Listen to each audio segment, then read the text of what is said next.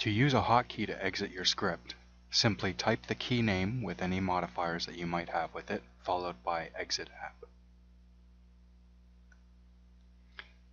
Here's an example of using Control plus Escape to exit the script.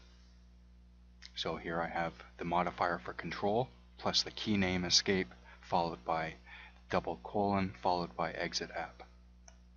You can also set it so that way your hotkey will execute any code that you want before exiting. In this example, I have F1 set up as a hotkey. In between that and my ExitApp, I have any code that I want to have executed, and then my ExitApp.